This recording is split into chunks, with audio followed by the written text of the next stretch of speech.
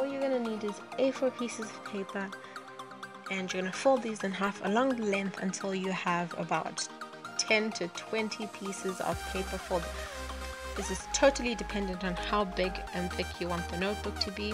When you have as many as you like, cut these in half and then stack them on top of each other and make 4 holes through the pieces of paper.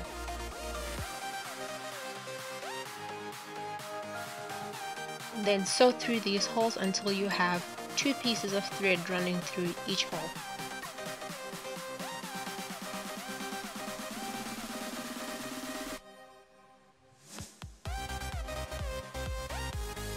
When you get to the end and it looks something like this, then you can just tie the ends together using a double knot and then cut the excess off. If you find that you cut too close to the knot, you can use glue just to keep it all together.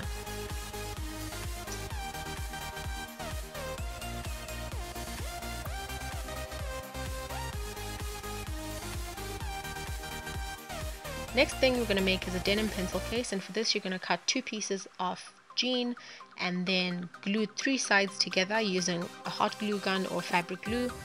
Flip it so that you have the correct side facing you, and then glue the right side of both your zipper and the denim pencil case that you've made together. If you find that you take too long and the glue dries out, just use an iron to go over it and it's going to stick again. And if you have to cut off your zipper, then make sure to glue the end together so that your zipper doesn't slide off. Repeat this on the other side until you have the second side of your zipper stuck down.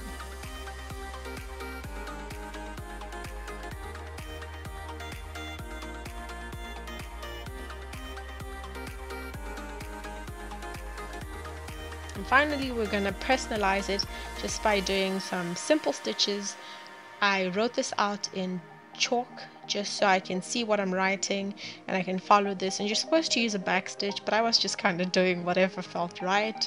But if you want to do it properly, probably use a back stitch. And then on the back I just drew this Dorito on there and repeated the whole sewing process again. This takes some time, but it's so worth it because it's so cute and it's personalized to whatever you want it to say.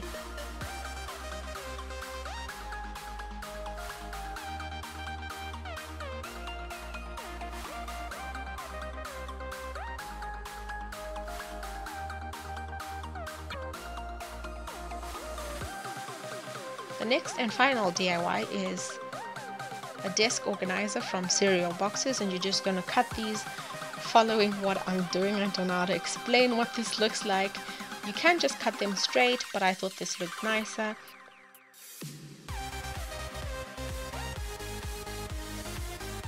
Make sure that along the width you've cut your boxes in a slanted line that's straight when you put the boxes together. Then stick the boxes together for as many boxes as you have, and then you can leave it like this because really functionally it's done. But you can just cover it in spray paint or normal paint or duct tape, really just whatever looks nice to you. And this really helped like clear my desk a lot, and it just looks super cute and I loved it. And I hope you guys liked this video, and I'll see you guys next week, and thank you for watching. Make sure to leave a like and a comment down below, and goodbye. Ooh, I'm a rebel just for kicks now. I've been feeling it since 1966 now. Might be over now, but I feel it still.